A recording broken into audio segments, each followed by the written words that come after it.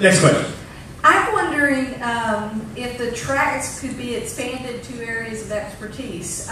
We have an amazing array of people with expertise in a variety of areas.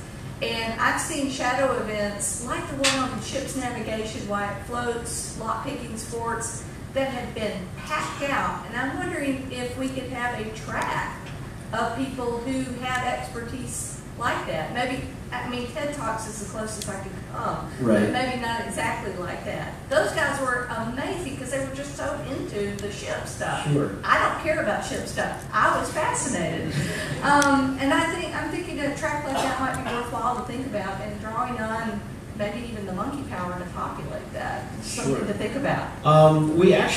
We're trying not to, at least from an official end of things, we try not to make it so much about tracks per se. We actually technically don't refer to the writing events as the writing track.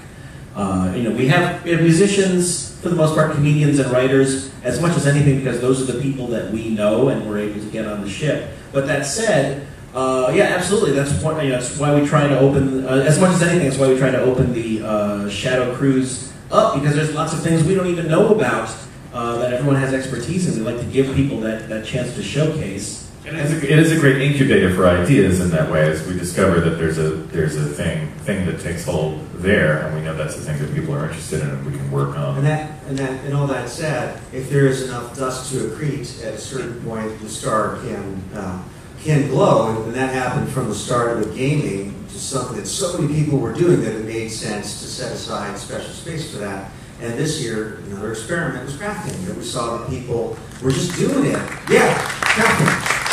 And that's something that we'll see, but at least from the initial response, it seems like that's something we'll expand more. So if it turns out there's another thing that people are doing and it's happening, we're always listening, and both in the survey and observing. So we do expand, but like Paul was saying, yeah.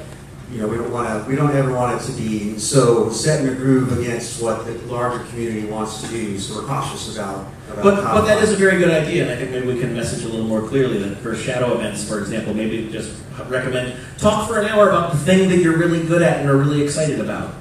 In a formal TED Talk, as you say. Yeah, more official. Or, yeah. So yeah, that's absolutely worth exploring.